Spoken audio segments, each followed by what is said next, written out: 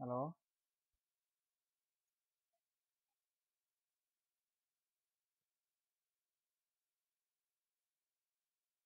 halo, halo, halo, halo.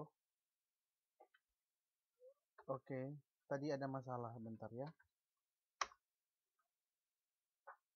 Mbak Tri, ayo bisa dengar suara saya kan? Bisa, oke. Silakan dibuka juga modulnya. Tuh, batasan dan ciri pronomina. Itu halaman 3.69, 3.69.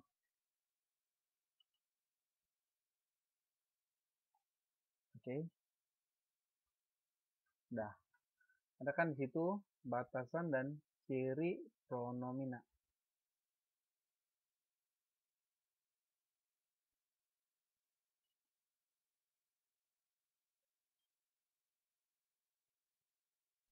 Udah ngerti nggak pronomina itu apa? Ada beda itu nanti pronomina dan yang kita bahas juga nomina.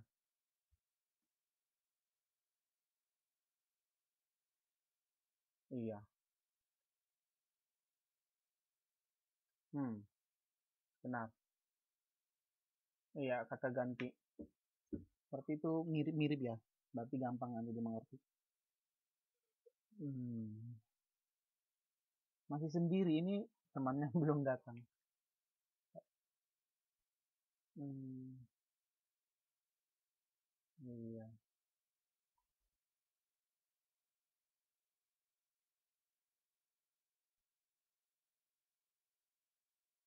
Mbak Tri di mana tinggalnya? Di Taiwan, di Taipei ya? Oh, oke.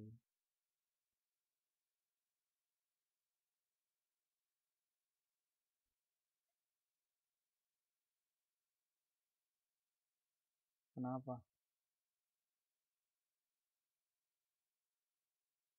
Hmm, oh, biasanya juga nggak bisa. Hmm, kok gitu?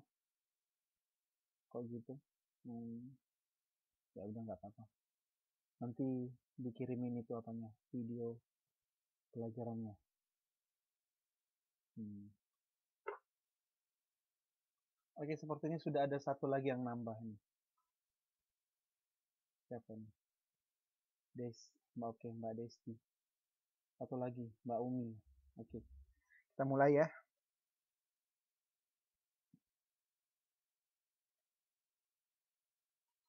Oke, kita bahas di sini. Ini bukunya halaman 369 ya.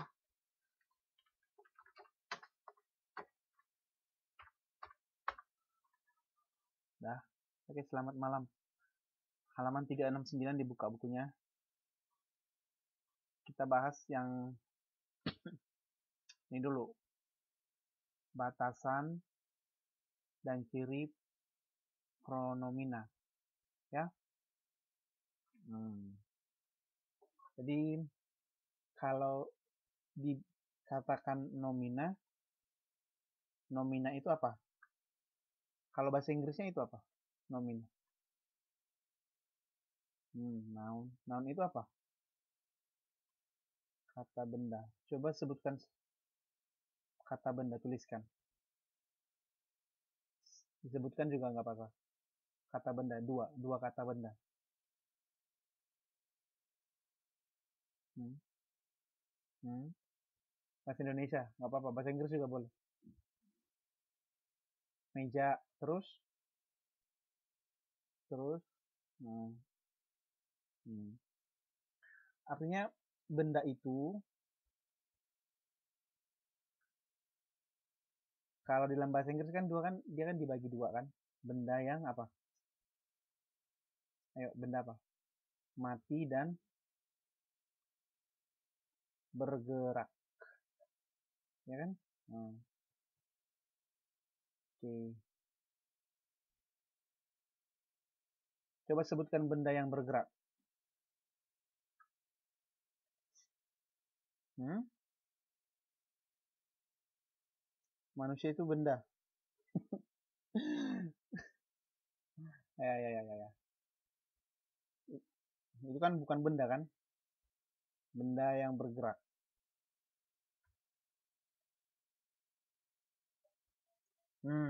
Terus dengar. Iya. Terus apa lagi? 3,69.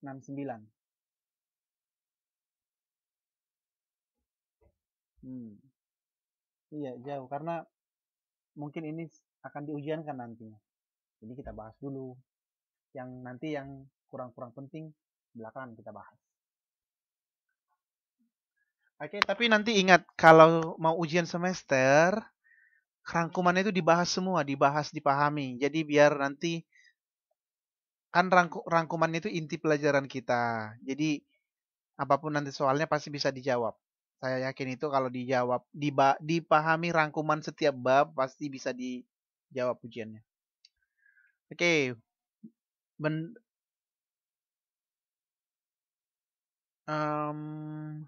esai, ada esainya. Oke. Nomina memiliki ciri sebagai berikut. Nomina tadi kan kata benda. Tidak boleh didahului adverbial negasi. Negasi itu mengatakan apa? Iya, negatif. Negatif itu berarti no ataupun tidak. Contoh, meja, kursi, manusia ya. Manusia juga termasuk benda sebenarnya ya. Iya, kata benda. Oke, terus kalau kita buat tidak meja, ada nggak artinya? Tidak kursi, tidak meja, tidak kursi, ada, tidak bisa. Berarti ini tidak boleh, karena ini dia negasi. Ya kan? Tidak boleh didahului oleh adverbial negasi. Tidak boleh. Yang boleh meja, kursi, manusia. Itulah nomina ini. Terus kita bahas yang kedua. Tidak dapat didahului oleh adverbial derajat. Tidak dapat didahului oleh adverbial derajat. Yaitu, derajat itu kan mengatakan contohnya agak, sepertinya, terus lebih, sangat, paling. Kalau boleh lagi ter. Ter ini kan sama dengan paling. Nah, contoh meja, kursi, manusia. Ini contohnya. Terus lebih meja. Dia lebih meja dia daripada saya. Saya meja, bisa? Tidak bisa. Lebih bagus, bisa nggak? Bisa. Oke, terus saya tanya dulu. Kalau bagus ini kata apa? Iya, kata sifat. Berarti kalau dia ditambung ke kata sifat bisa. Tapi kalau di kata benda, kalau tidak boleh, ya kan? Nah, sangat kursi. Kursinya sangat kursi gitu, nggak boleh. Dia lebih manusia dari saya, bisa? Dia lebih manusia dari saya. Lebih manusia. Bisa nggak? Dia adalah paling manusia dari hewan-hewan. Bisa? Nggak bisa ya.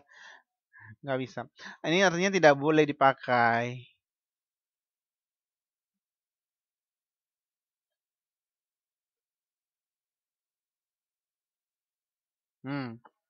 Tidak boleh. Jadi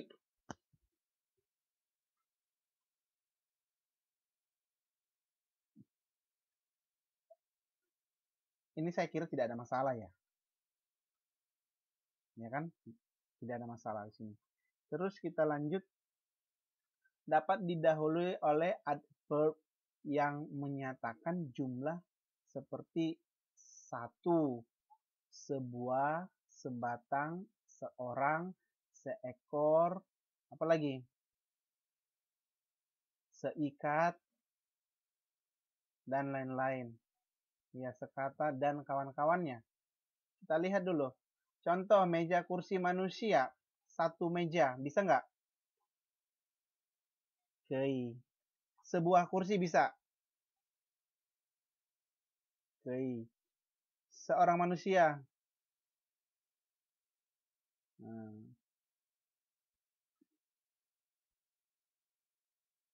cempukei. Oke, ini semuanya bisa. Ya. Inilah yang dikatakan didahului oleh adverb via yang menyatakan jumlah. Berarti kalau jumlah ditambah adverb via itu sangat jelas bisa. Tetapi kalau negasi atau mengatakan negatif, yaitu tidak, tanpa adverb, itu bisa atau tidak? Tidak. Kalau negasi tadi kan apa? Negasi kan tidak. Negasi ini sama dengan tidak. Tidak tambah adverb bisa nggak? Tidak bisa. Tidak manusia bisa? Ya, tambah nomina maksudnya. Maaf. Tidak manusia bisa? Aduh, maaf. Tidak bisa. Ya kan? Tambah nomina, maaf. Oke, saya kira ini sudah jelas. Terus, kita lihat dulu pronomina. Pronomina ini adalah kata ganti benda. Nah,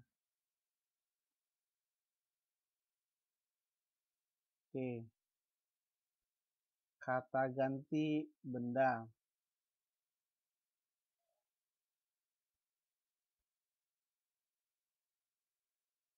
Oke. Aduh, suara apa itu? Pronomina ada suara boom. Pronomina nggak masalah. Pronomina ada 4, yaitu yang pertama persona. Persona itu apa itu? Kata ganti diri. Kata ganti diri, contohnya aku, saya, kamu, dia. Nanti kita bahas kalau yang tunggal ada, yang jamak ada. Tunggal artinya apa?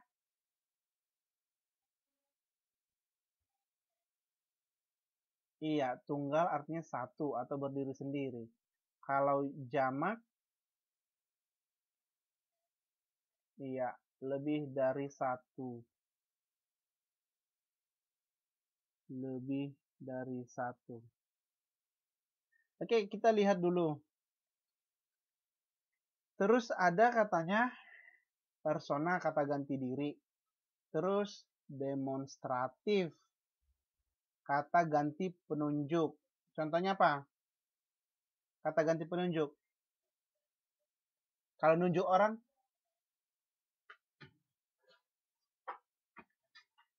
369. Tapi memang saya nggak ambil semua materinya dari situ. Karena materinya ini sebenarnya luas sekali.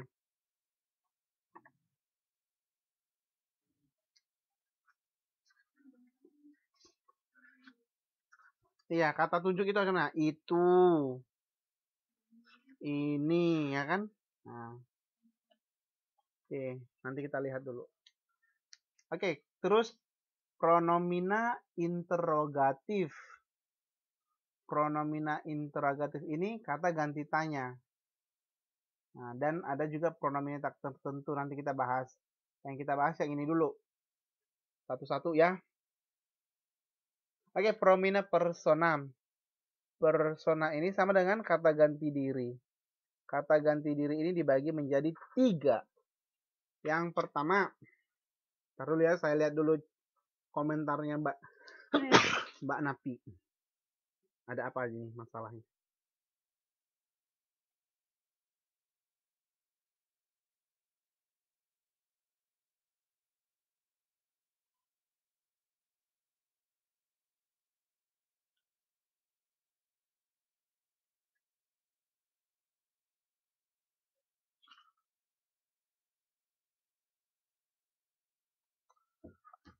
Oke, bisa bantu Mbak Napi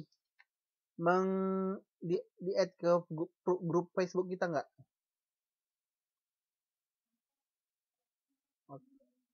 Oke.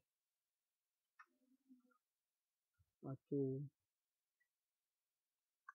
Oke, sambilan ya. Kata ganti orang pertama. Orang pertama, ada nanti orang kedua, ada orang ketiga. Yang tunggalnya aku, terus saya. Ya kan? Kalau kamu, yang keberapa itu? Kata ganti orang keberapa?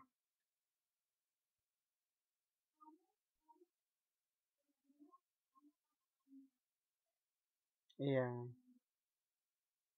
Tapi itu kata ganti orang kedua. Orang pertama, iya, orang pertama artinya kita terlibat di dalamnya. Ah, contohnya kami. Kami ini ada nggak Mbak Mbak Desti di sini? Di dalam kami. Sekarang kan kami belajar melalui Skype. Ada nggak Mbak Desi di sini? Kami. Ada kan? Berarti, nah, berarti ini mengatakan termasuk dirinya di dalam. Itulah orang pertama. Tetapi dia masuk ke dalam jamak. Kalau aku kan berarti kita juga terlibat di dalam ya diri kita sendiri. Saya juga. I. Iya, yang utama kita aja gitu. Sedangkan jamak kita ada di dalamnya tetapi bersama teman. Ada si A, ada si B, ada si C. Contoh, gitu dia. Kita lihat yang kedua. Yang kedua berarti tidak termasuk kita di dalamnya. Contohnya ada tunggalnya kamu, engkau. Tapi ini kan kita kan tidak masuk ke dalamnya. Nah, terus yang jamaknya kalian. Ini kan kita tidak ada. Kamu sekalian tidak ada. Terus kata ganti orang ketiga lebih jauh lagi dia. Iya. Terus dia, nya, mereka. Terus kita buat lagi. Contohnya ini aku. Kalau aku berarti kita buat yang tunggalnya. Dia, aku, maaf. Aku, kamu, dan dia. Oke. Mana ini lebih dekat diri kita sendiri. Terus ini dia kamu di depan kita contohnya. Kalau dia sudah lebih jauh dari kamu. Benar nggak? Nah, inilah yang tunggal.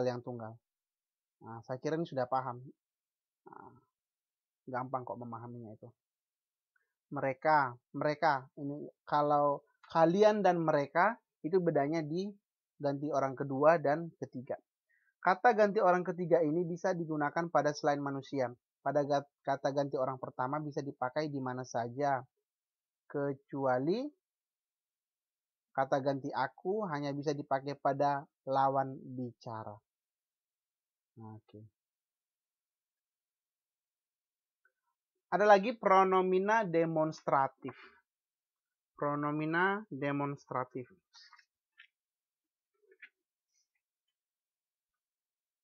Oke.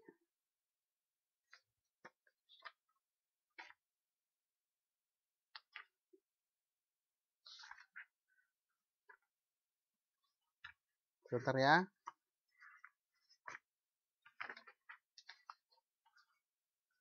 Oke. Kata ini digunakan untuk menunjukkan. Inilah kata ganti tunjuk. Demonstrasi ini sama dengan kata ganti tunjuk.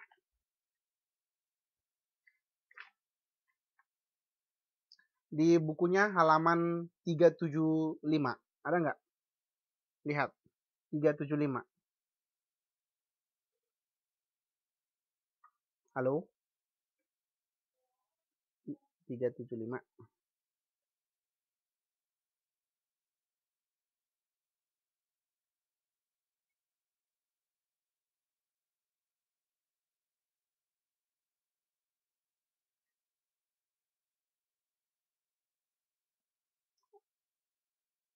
Oke, kita lihat saya tadi bahas komen mereka, maaf. Pronomina demonstratif. Kalau di halaman 373 tidak dikatakan dia dikatakan pronomina petunjuk. Itu sama dengan demonstratif. Demonstratif. Itu dia dibagi dua. Yang pertama kata ini. Kalau ini dekat atau jauh? Kalau mengatakan ini. Kalau ini di samping atau jauh? Di samping kita atau ini? Contohnya, iya, Mbak Mbak Desti, laptop saya bermasalah. Contohnya. Terus Mbak Desti mengatakan, kenapa laptop itu? Ya kan? Artinya sudah jauh dari Mbak Destinya. Kalau itu berarti sudah jauh. Oke, kalau ini dia kan yang dekat. Ini yang jauh dari pembicara.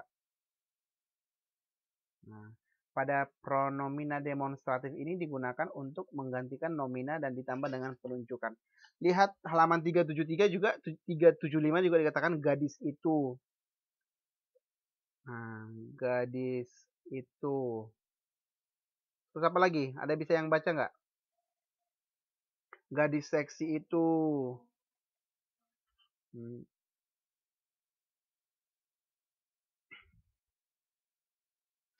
Oke, terus kita lanjut ya.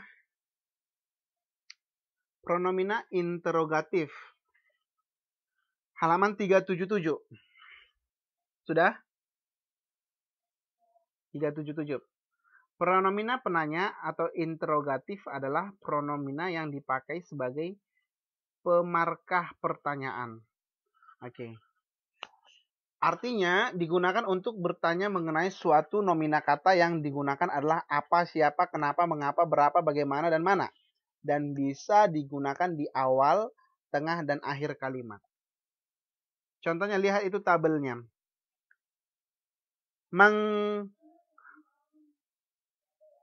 Siapa ini? Mbak Napia ya?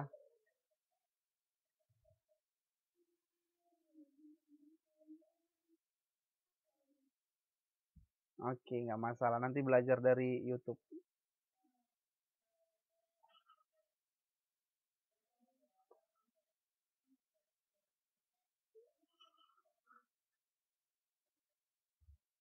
Iya, saya juga nggak tahu. Ya udah, asalkan sudah bisa masuk nggak masalah. Selamat belajar kembali. Mari kita belajar bersama-sama. Oke, aduh, mau diulang nggak?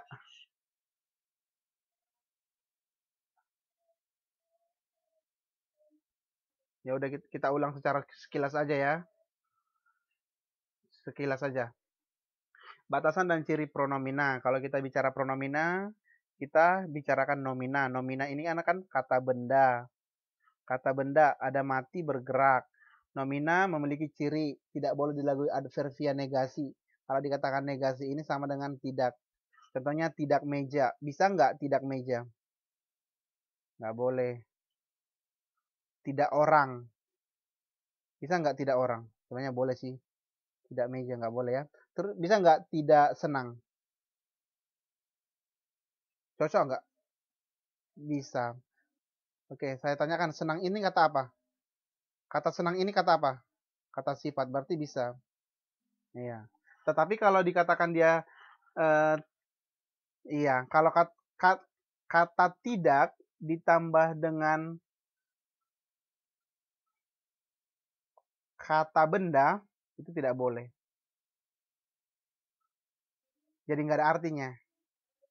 Jadi tidak berarti, tidak berarti. Jadi kan tidak kursi. Jadi apa? Gitu. Nggak ada arti kan? Tidak laptop.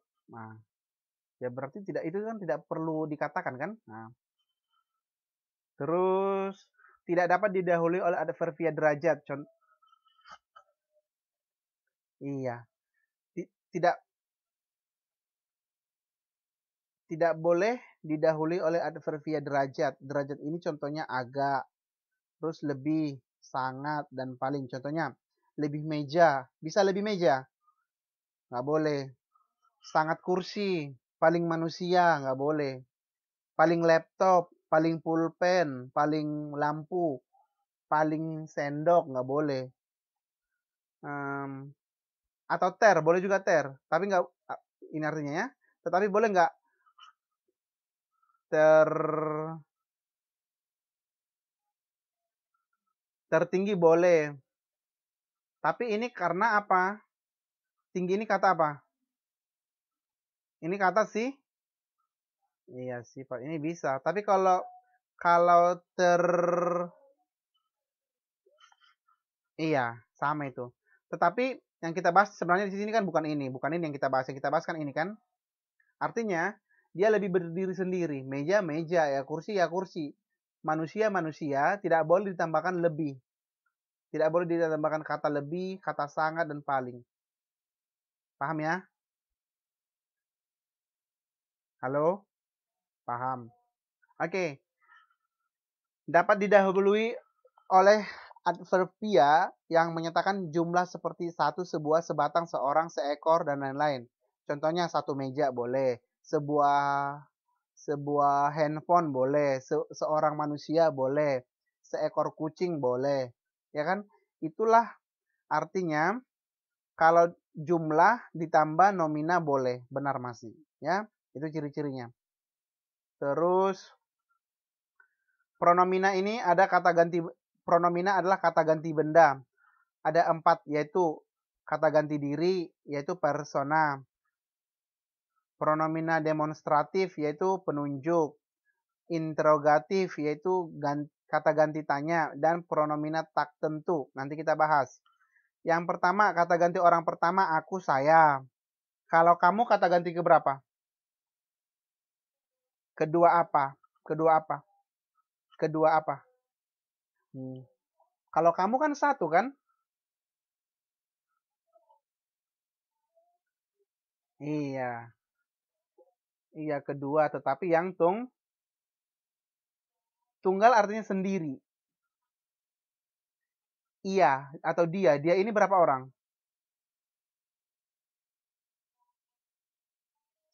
Satu. Nya berapa orang?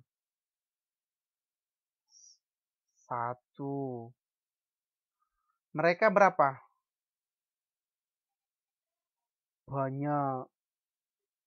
Iya, atau lebih dari satu. Aku, kamu, dia, ini satu. Satu orang semua. Tapi ini dia kata pertama, kata ganti pertama tunggal, kata ganti kedua tunggal, kata ganti ketiga tunggal. Oke. Jamak artinya lebih dari satu.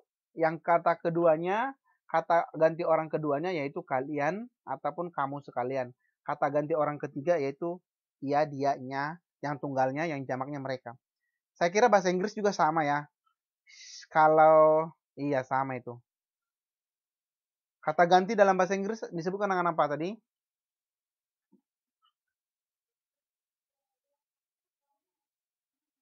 Kata ganti diri tadi disebutkan apa?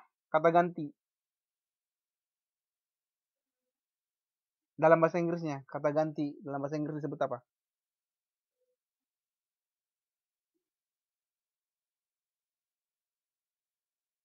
Ayo. Pronoun. Yaitu kata yang digunakan untuk menggantikan kata benda. Berupa orang, benda, hewan, tempat, atau konsep abstrak. Nah, contohnya, kalau bahasa Inggris kan ada she, he, it, them, dan lain-lain. Saya kira jelas itu ya. Oke, yang kita bahas yang kedua, pronomina demonstratif. Kata ganti penunjuk. Kalau menunjuk berarti ada ini dan itu. Kalau ini dekat atau jauh? Oke, ini mengatakan dekat, kalau itu mengatakan jauh.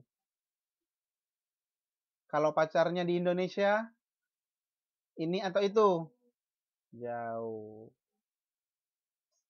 Jangan baper ya. Oke, enggak lah. Oh iya. Yang yang enggak jadi. Yang baper yang mana jadi? Jadi yang baper yang mana? Yang baper yang mana? Yang enggak jomblo. Oh, oke. Terus ini dia pronomina interrogatif. Interrogatif ini sama dengan kata ganti tanya. Lihat bukunya halaman 3.77. yaitu kata ganti yang digunakan untuk bertanya mengenai suatu nomina. Kata tanya yang digunakan adalah apa, siapa, kenapa, mengapa, berapa, bagaimana, dan mana. Oke, artinya apa, siapa, kenapa, inilah yang dikatakan kata ganti tanya. Contohnya, lihat bukunya yang di tabel. Ada kan? Si meng ken a keber dengan tambah apa, tambah bila, berarti apa? Siapa, lihat baca yang di akhirnya. Yang di akhirnya apa, siapa, terus apa lagi? Mengapa, kenapa, kapan, keberapa, dengan apa, apabila. Ini tadi dia dikatakan, makanya dia bisa digunakan di awal. Setelah kalau di awal bisa juga di tengah, dan juga di akhir. Mana lebih suka, awal atau tengah? Oke. Oke. Terus dari, bagai, bila, tambah mana, di mana, kemana, dari mana, bagaimana, bila mana. Tetapi saya mau tanya dulu, di mana, kenapa dia itu dipisah? Di spasi mana?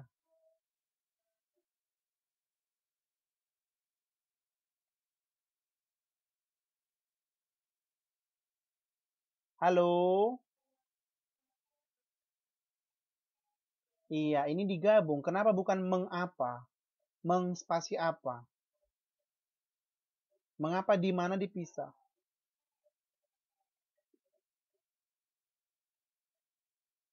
Tetap aja sama. Gagu.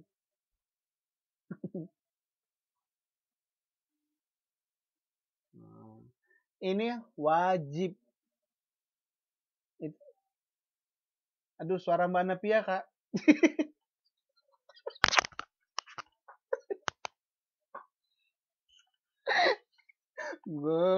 Mau gitu ya. Itu karena sinyal itu, karena sinyal.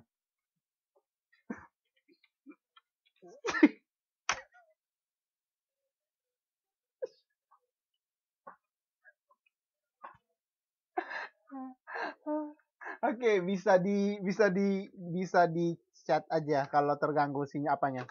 Mbak Napianya kayaknya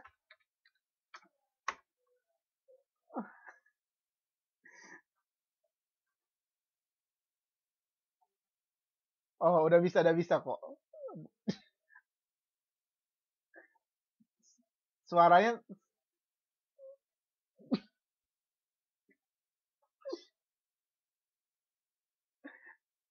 oke, udah bagus kok suaranya. Oke, artinya ini kenapa dipisah, ini tidak dipisah. Kalau ini dipisah wajib karena dia menyatakan tempat. Di mana? Di Jakarta.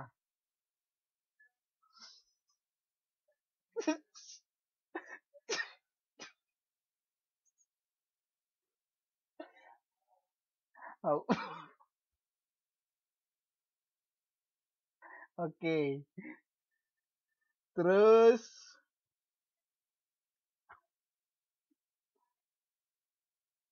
dari mana? Dari mana ini kan dipisah kan? Karena dia mengatakan tempat juga. Tetapi bila mana nggak digabung. Ingat, kalau mengatakan tempat dipisah itu aja. Nanti siapa tahu nanti nulis skripsi ya kan? Skripsi saya dilakukan ditulis di Taiwan. Ini harus dipisah di Taiwan karena dia menyatakan tempat. Oke, kita lihat dulu lagi pronomina tak tentu, yaitu kata ganti yang digunakan untuk menggantikan nomina yang tak tentu.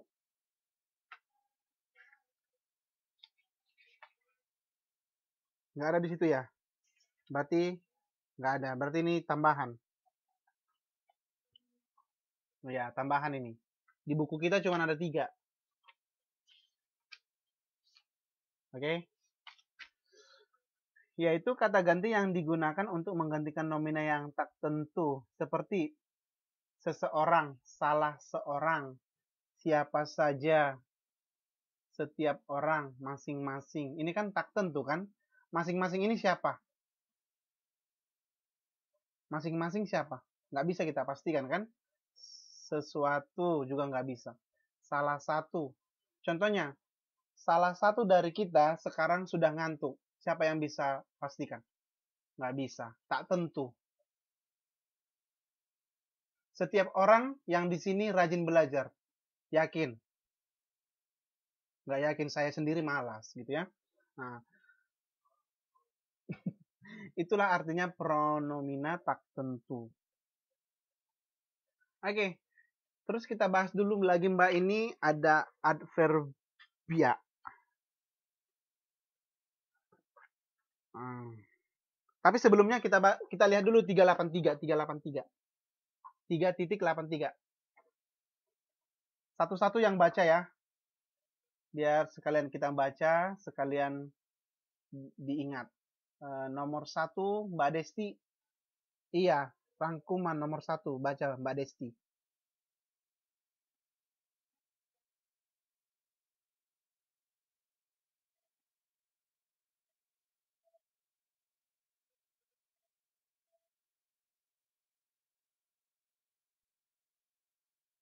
Satu lagi tadi apa? Pronomin apa satu lagi?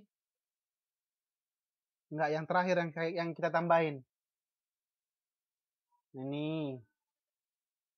Nah, oke, tambah ya. Terus nomor 2 Mbak Napia. Iya. Oke.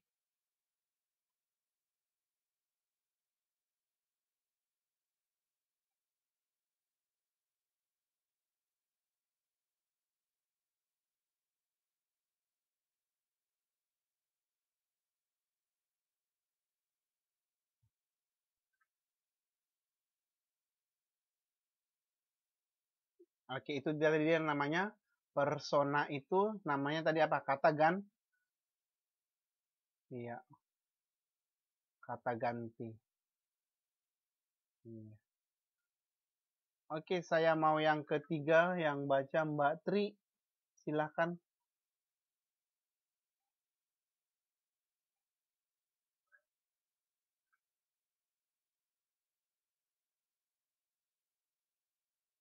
Oke. Pronomina penunjuk. Tadi belum kita bahas yang iwal ya. Oke, kita bahas.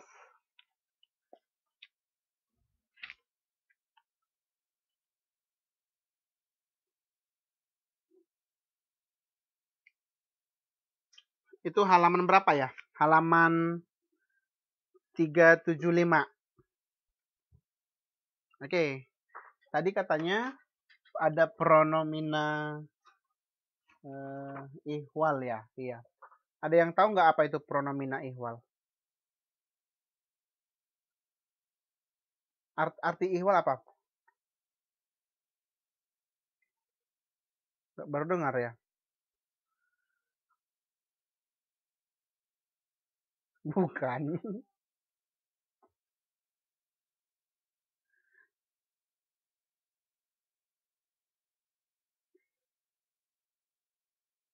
Oke, kita bahas ya. Pronomina penunjuk ihwal. Artinya, contohnya seperti ini. Begini, saya mau tunjukkan tempat ini ke kamu. Begini, dia sekalian tunjuk. Begini. Begini. Itu mengatakan dekat atau jauh? Dekat. Oke, saya buat lagi seperti ini. Begitulah Indonesia. Saya tidak suka dengan Indonesia karena di Indonesia itu macet, banyak pencopet, terus dan lain-lain. Begini, kalau di Taiwan itu begini, begini begono gitu. itulah kata penunjuk ihwal. Udah paham nggak? Belum paham. Oke, pengertiannya. Begini dan begitu, itulah artinya. Ihwal ya itu artinya. Kata, ya udah saya ulangi ya. Ihwal, penunjuk ihwal dalam bahasa Indonesia ialah begini dan begitu. Ah, ya udah itu. Paham nggak? Kalau begini menyatakan apa? Dekat. Begitu jauh. Itulah ihwal. Oke? Paham nggak? Jadi kalau ada pertanyaan apa itu penunjuk ihwal? Penunjuk ihwal adalah penunjuk dalam bahasa Indonesia yang menyatakan begini dan begitu. Oke. Kalau begono ada nggak?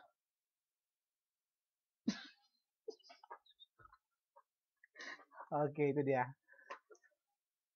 Iya, cuma itu tidak baku ya, tidak baku. Tidak ada itu, tidak. Hmm, iya, benar. Oke, nomor 4. Mbak Umi.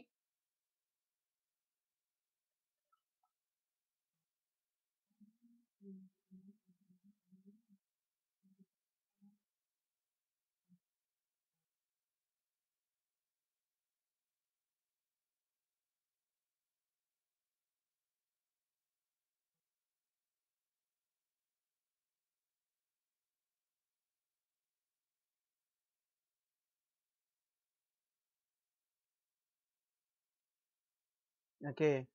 Anu itu biasanya orang Jawa sering make kan? Benar nggak? Contohnya apa? Contohnya, iya coba buat satu kalimat anu menggunakan kata anu.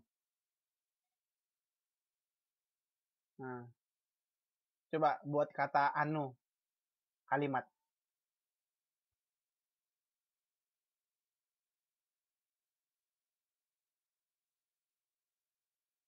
Nah, oke. Jangan dinampain anunya. Bisa nggak?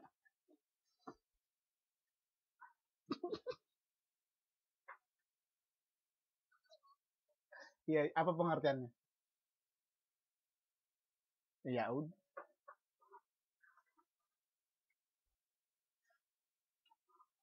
Nah, itulah artinya kalau anu itu yang tak diingat atau dilupakan. Anu kemarin anu saya, nah gitu ya. Itu dia. Hmm. Jadi kalau dikatakan awas itu anunya. Nah,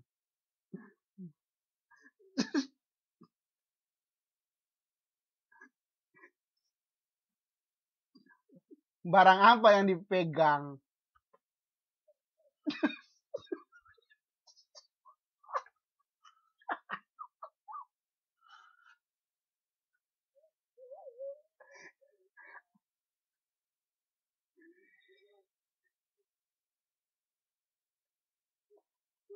Oh,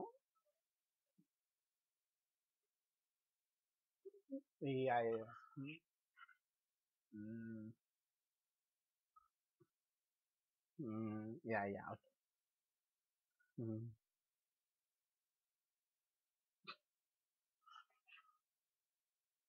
Iya karena sebenarnya kalau sebenarnya kita kita yang buat itu karena eh, jadi dia dinegatifkan kan? Nah, nah, iya. Jadi sebenarnya masih bisa diganti sebenarnya. Tolong itunya kan nggak negatif kan? Coba anunya. Hmm. Orang lebih berpikir negatif. Tapi sebenarnya tidak masalah. Oke? Nomor 5. Ada yang belum baca nggak? Ya udah saya aja ya. Ganti-gantian. Pronomina penunjuk tempat dalam bahasa Indonesia adalah sini, dekat dengan pembicara, benar. Situ agak jauh dan sana jauh dari pembaca. karena mengacu ke tempat, sering ketiganya didahului preposisi. Preposisi itu sama dengan kata depan. Seperti di, sini, ke situ, dan ke sana. Dalam bahasa lisan yang tak baku, situ sering muncul sebagai personal kedua. Situ sih ganggu saya. Kan saya jadi terganggu.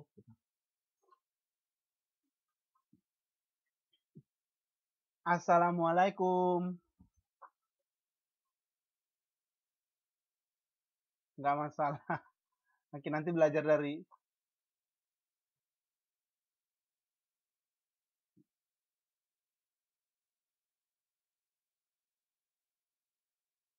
Oke.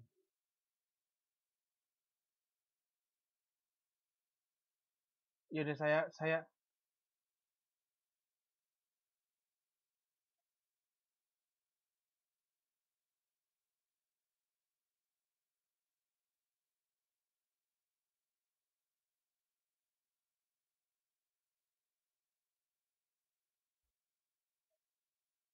iya nggak masalah. Yaudah Mbak Dian dengar aja ya, nggak masalah kok.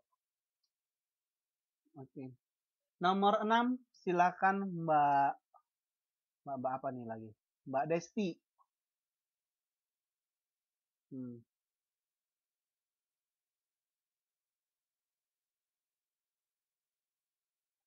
Iya. Ada kan? Nomor 7 Mbak Mbak Mbak, Mbak Ayu.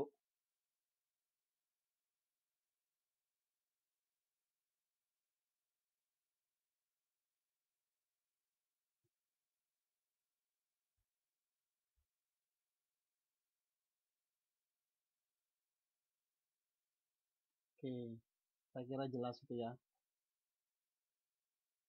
Siapa yang pergi ke Indonesia?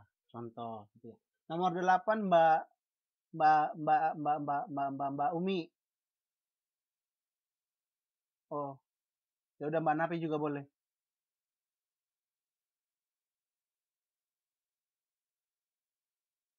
Iya.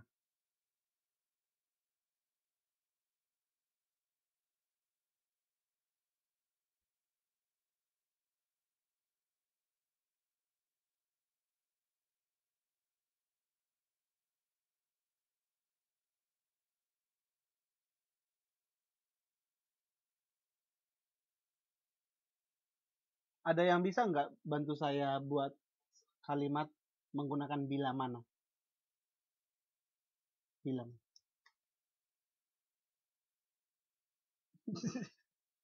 Ayo.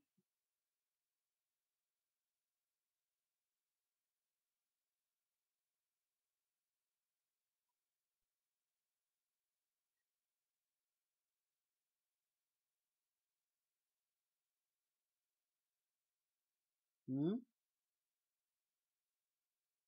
Oke, bisa. Oke, benar ya.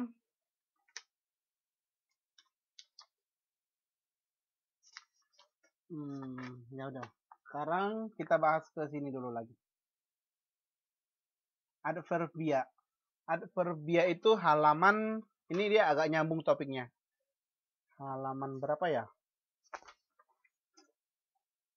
3.3. Bukan. Maaf. Ntar dulu. Hah?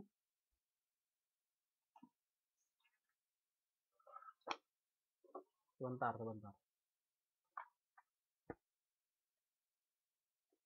Oke, halaman 3.41. 3.41. Sudah? 341.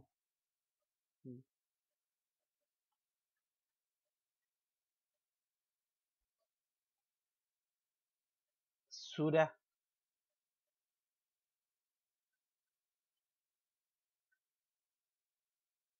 Oke. Adverbia adalah kata yang menerangkan atau membatasi verba. Adjektiva. Apa verba? Kerja. Adjektif apa? Kata sifat. Oke. Numerali apa? Iya, angka. Iya. Oke. Contohnya 1, 2, 3, 4. Oke, numeralia. Terus nomina predikatif. Iya, predikat, predikat. Coba buat satu kalimat yang menggunakan SPOK. Siapa bisa? Hmm.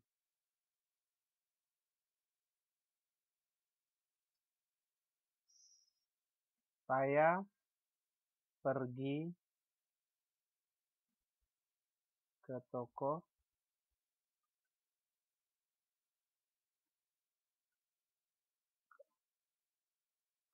Widya.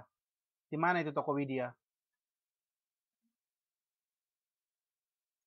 Oh, kirain ada. Oke. Saya tulis di sini ya karena nggak boleh ditulis di bawah. Oke, mana predikatnya ini?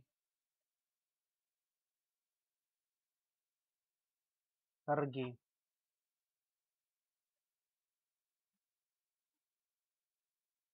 Lihat halaman 341 nomor 1. Bunita pergi kemarin. Wira sangat mencintai Ayu. Idayo. Pada kalimat 1 terlihat bahwa nomina kemarin bukanlah adverbia melainkan keterangan waktu.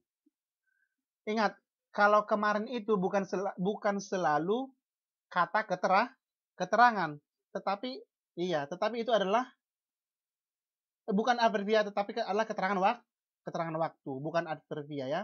Ya. Terus pada kalimat kedua lihat Wira sangat mencintai Idayu. Yang digaris bawahi yang mana? Sangat kan? Nah, sangat menjelaskan verba apa? Ya sangat. Sangat itu artinya berarti paling. Nah, sangat mencintai. Ya. Dalam bahasa Indonesia ada banyak adverbia, yaitu dapat diklasifikasikan bentuk, struktur sintaksis dan semantisnya. Oke. Ini tadi kan sangat, selalu, hampir. Kita lihat dulu cirinya. Umumnya kata atau bagian kalimat yang dijelaskan adverbia itu berfungsi sebagai predikat. Nah,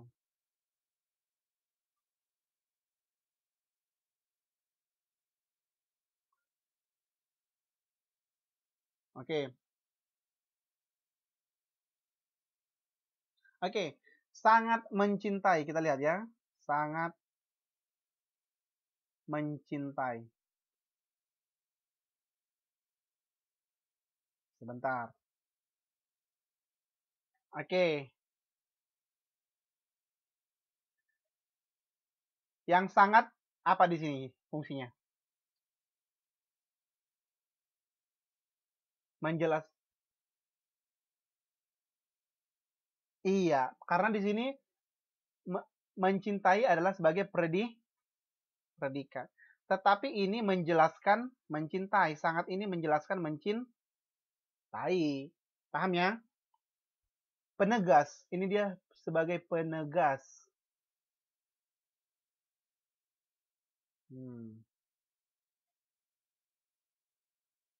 Oke.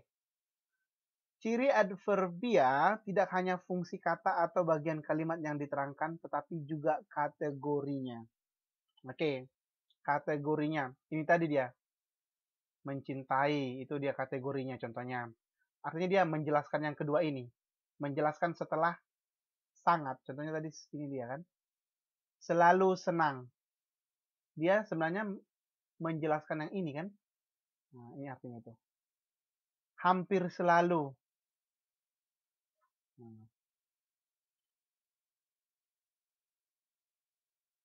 Adverbia yang menerangkan seluruh kalimat.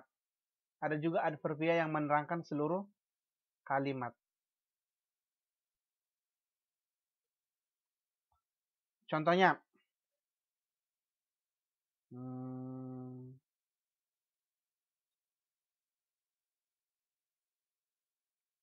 Ya.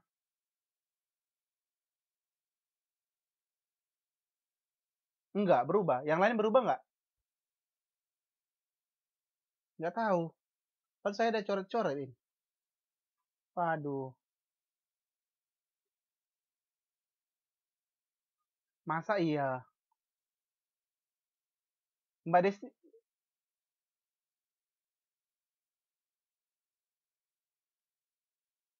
Mbak, yang berubah siapa? Ada yang berubah? Mbak Desti? Oke, oke. Padahal saya sudah coret-coret ini di whiteboardnya. Waduh. Ya udah nanti diulangi dari YouTube-nya aja ya. Iya. Oke, oke. Oke, oke. Inilah dia kelemahan dari belajar online. Suka nggak belajar online? Iya. Nggak suka, kenapa?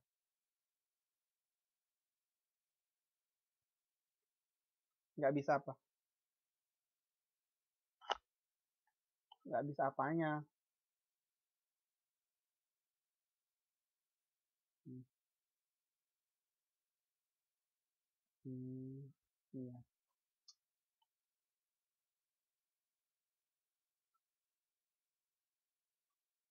Kalau musim hujan sinyalnya jelek ya? Oh ya udah kalau gitu kita baca kita baca aja ya. Adverbia halaman 341. Adverbia dari segi bentuknya 3.1 4.1 341. Iya. Adverbia dari segi bentuknya yaitu ada adverbia tunggal, ada gabungan. Ada yang berupa kata dasar, ada berafiks, ada juga yang kata ulang. Ada juga gabungan berupa adverbia gabungan yang berdampingan dan tidak berdampingan. Kita baca satu-satu ini dulu. Saya baca ya. Adverbia yang berupa kata dasar hanya terdiri satu kata dasar.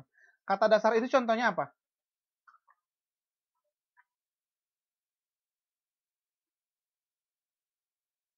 Iya. Kata dasar, iya artinya apa? Apa artinya?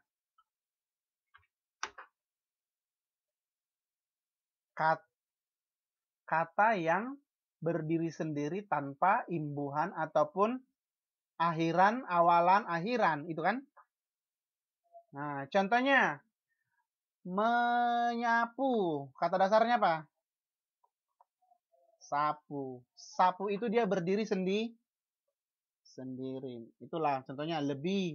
Contohnya kalau kita tambahkan imbuhan kan bisa kan melebihkan. Terus segera apa? Sesegera mungkin. Nah, iya, disegerakan. Oke, contohnya itu ya. Adverbia yang berupa kata berafiks. Adverbia ini ada yang berbentuk sedenya. Seperti sebaiknya, sebenarnya, secepatnya, iya. Nah, berafiks artinya dia di situ bentuknya diawali dengan se, bisa, dan diakhiri dengan nya, dan bisa juga diakhiri dari apapun preposisinya dan diakhiri dengan nya. Nah, rupanya, rasanya, anehnya, nah, sepertinya, kayaknya, itunya, ya, anunya nampak gitu. Selain itu, iya. Selain itu ada pula adverbia yang berupa kata berafiks berbentuk ter-d yang jumlahnya terbatas. Contohnya apa? Terlampau, yaitu terlampau, terlalu, terkadang, dan teramat. Adverbia kata ulang, contohnya apa? Pelan-pelan, hati-hati, terus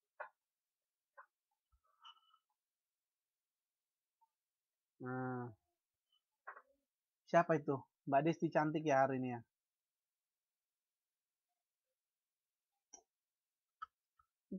Oke, iya benar ya. Iya benar-benar. Oke, yang kedua, adverbia yang pengulangan kata dasar. Contohnya apa? Sepandai-pandainya tupai melompat pasti akan jatuh. Berarti kata dasarnya adalah pandai-pandai kan? Terus apa lagi? Sesabar-sabarnya Mbak Napiatun menginstal Skype, akhirnya berhasil juga. Iya. Terus itu dia adverbia yang pengulangan kata dasar dengan penambahan sufiks. Sufiks an. Sufiks itu dia ditambahkan dengan an. Artinya kata dasar yang ditambahkan dengan an. Contohnya apa? Habis-habisan, mati-matian, besar-besaran. Iya. Coba buat kalimatnya satu. Habis-habisan, apa yang lain? Hmm.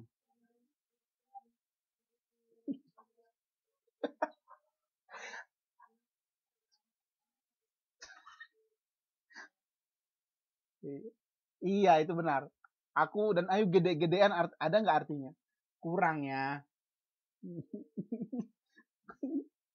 Oke, terus adverbia yang berupa pengulangan kata dasar dengan menambahkan gabungan afiks seperti setinggi-tingginya, sedalam-dalamnya, seikhlas-ikhlasnya, dan sekuat-kuatnya.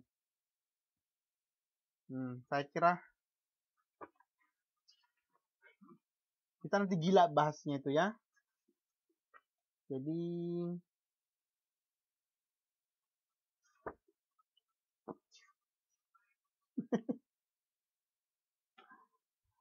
kita baca aja dulu apanya. Ini bukunya juga tebal kan? Iya, iya tebal. Padahal kan mbaknya harus kerja juga kan? Kerja, baca buku segini mana sanggup.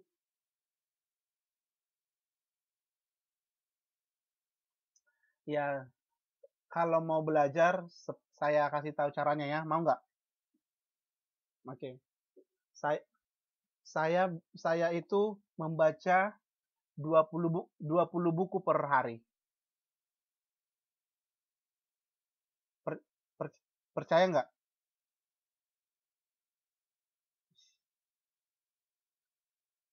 Iya, 20 buku. 20 buku per buku. Per hari. 20 buku per hari saya baca itu. Tapi hanya judulnya saja.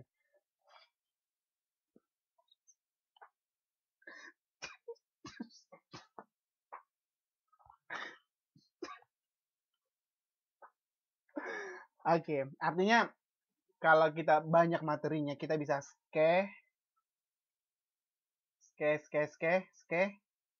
Apa itu? Mem, membaca cepat.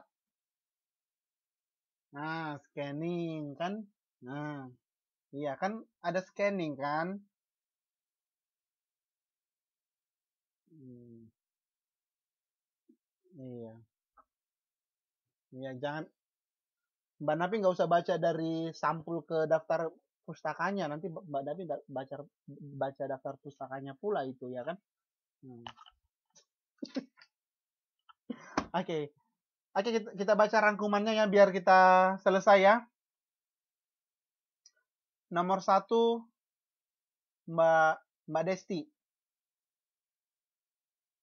Iya, iya benar.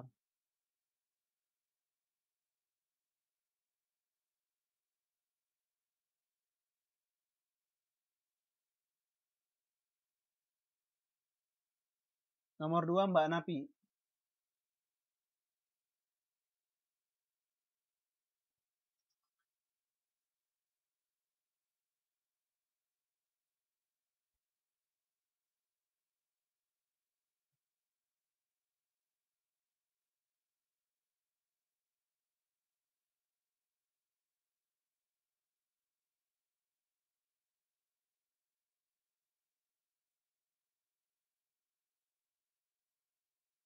Oke, sambil dibaca sambil dipahami ya. Artinya jangan iya, artinya ketika kita membaca sambil dipahami, makanya saya suruh membaca. Oke, nomor 3 Mbak Tri.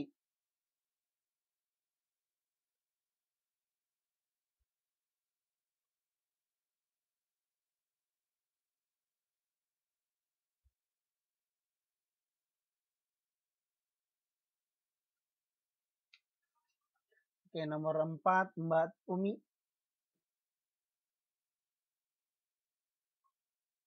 Halo Mbak Umi.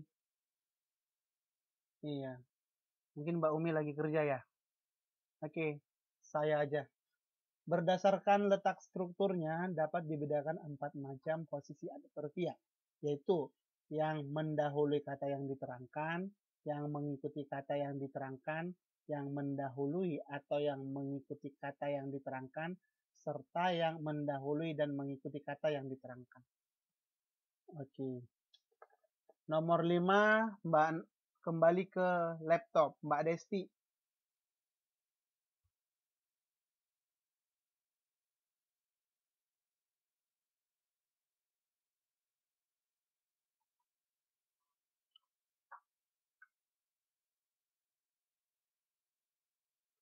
Oke, apa artinya frase?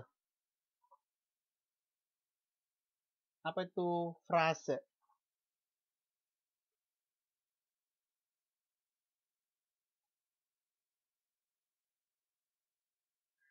Ayo apa? Satuan gramatik yang terdiri dari 2 kata atau lebih. Contohnya apa? Kemarin pagi, akan datang. Iya, itu dia. Satuan gramatik terdiri dari 2 kata atau lebih. Contohnya, yang sedang menulis ataupun kemarin pagi, kemarin sore, itu kan dari 2 kata kan? Oke, saya kira boleh itu ya. Oke, kalau dikatakan intraklausal, apa artinya apa?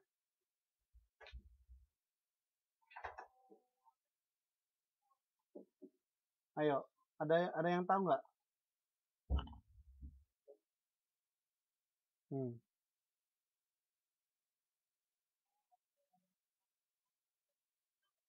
Di dalam apa?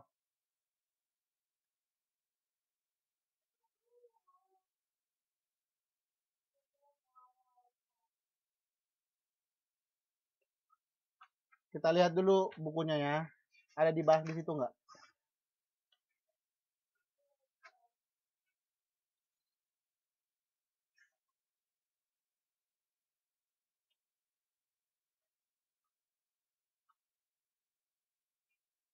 Iya, karena ini lebih penting dari yang 2.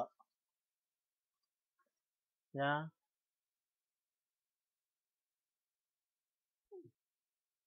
oke. Iya, oke, oke.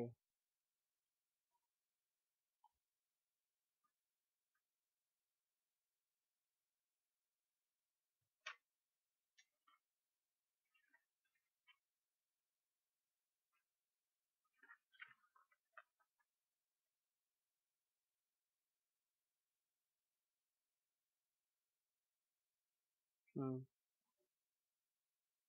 Yang mengacu pada tataran frase adverbia intraklausal yang mengacu. Kalau frase tadi artinya udah tahu kan?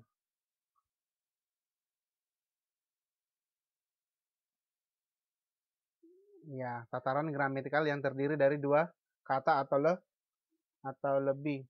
Sekarang kalau yang itu dia yang intraklausal kan? Kalau yang ekstra klausal, apa itu pengertian klausa?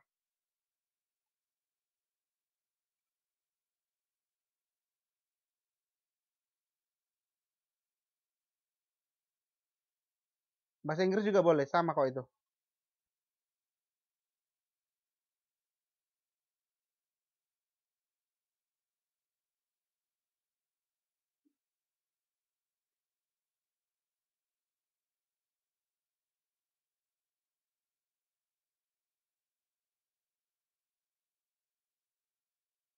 Iya benar. Iya benar. Iya. Coba contohnya.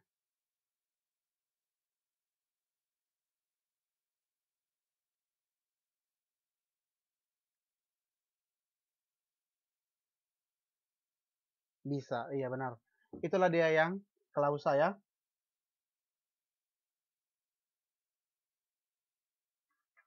Oke, sekarang nomor berapa lagi? Nomor berapa? Nomor 6. Perilaku semantis membedakan adverbia ke dalam jenis, yaitu adverbia kualitatif. Kualitatif itu artinya apa? Kalimat, ataupun kualitas atau mutu. Kalau kuantitatif, angka. Kuantitatif disebutkan dengan angka atau numerial ya. Terus limitatif. Apa limitatif? Batas ya, batas. Frekuentif. Frekuentif apa? Frekuensi. Ya. Kewaktuan. Itu halaman berapa itu?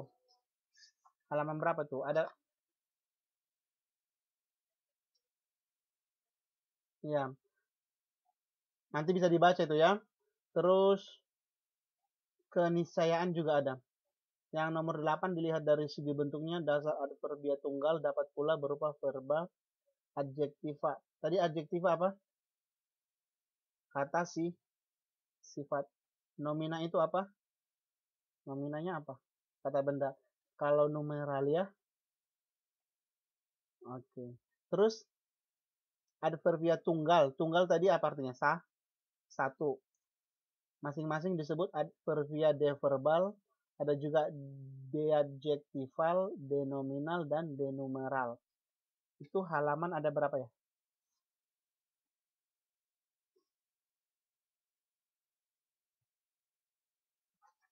Iya, 347.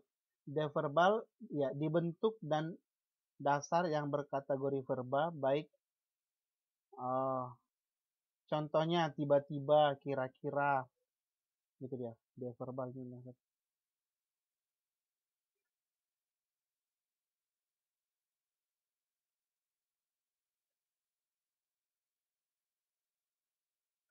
Reduplikasi.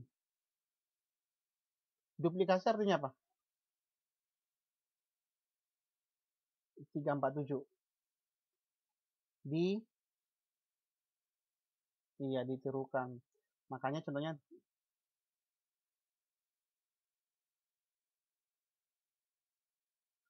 halo, halo.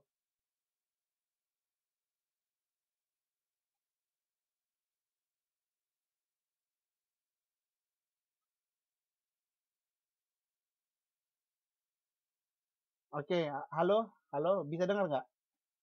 Halo. Oke, oke, oke. Tadi ada gangguan sinyal. Sekarang adverbia deadjektival, baik melalui reduplikasi ataupun afiksasi. Diam-diam sebaiknya sebenarnya dan setinggi-tingginya. Masing-masing diturunkan dari dasar adjektiva diam.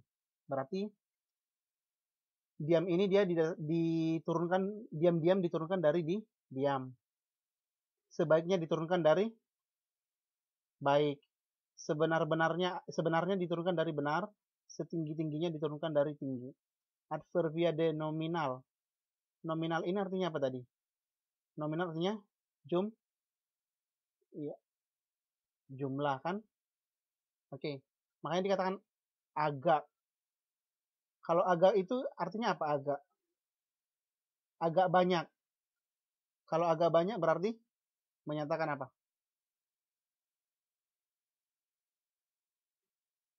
Agak banyak. Kalau agak banyak itu penuh penuh atau tidak? Tidak, tapi hampir kan? Agak itu iya, itu hampir. Oke, terus adverbia denumeral. Contohnya dua-dua, setengah-setengah, sedikit-sedikit yang diturunkan dari angka atau numenalia 2 setengah dan sedikit. Ini bisa ya. Sedikit-sedikit dari sedikit, setengah-setengah dari setengah. Nah, contohnya eh,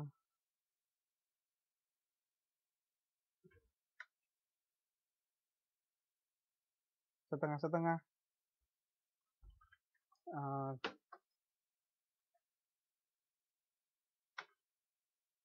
buat satu kalimatnya contohnya.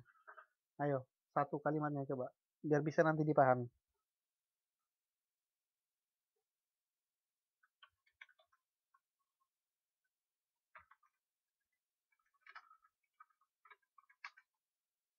Ini bisa.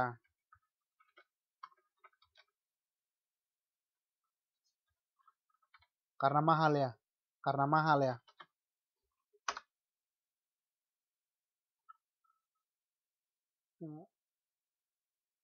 Hmm. Itu contohnya sudah saya ketik itu. Di chat.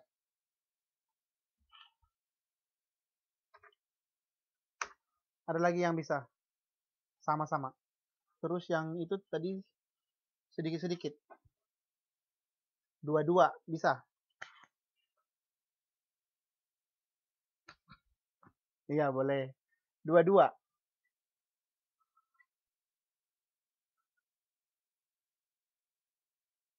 Iya.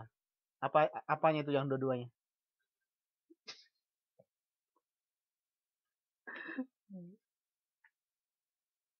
Oh, hmm. Iya. Oke. Saya kira itu saja dulu ya. Udah jam setengah 12. Nanti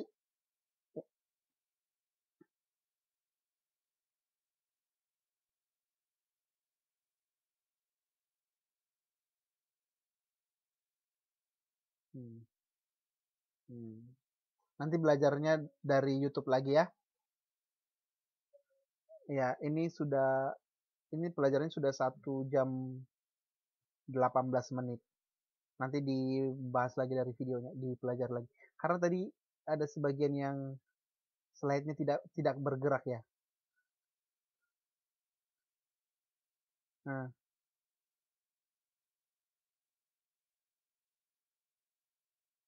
nah, hmm,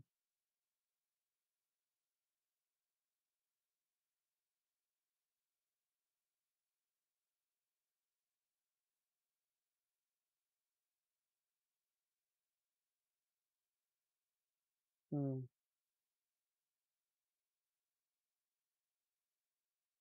iya. Nah,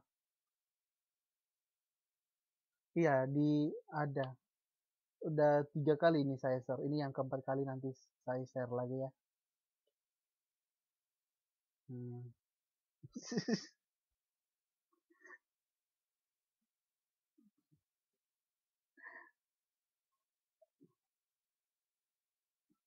Oke, selamat malam.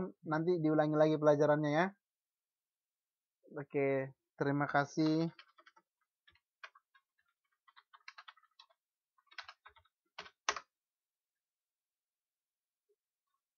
Halo.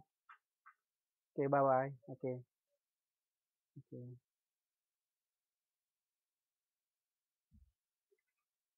Iya, iya. Soalnya saya nggak sabar lagi.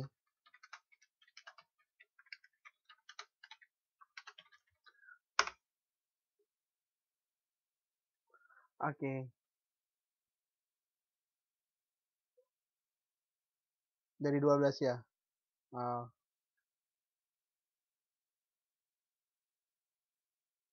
hmm. Oke, oke. Oke, selamat malam semuanya. Kita besok belajar lagi translation 3 ya. Oke, jangan terlambat besok biar belajarnya bisa penuh waktunya. Oke, kalau boleh kalau terlambat juga diinformasikan. Oke? Oke. Sama-sama. Yoi, bye-bye.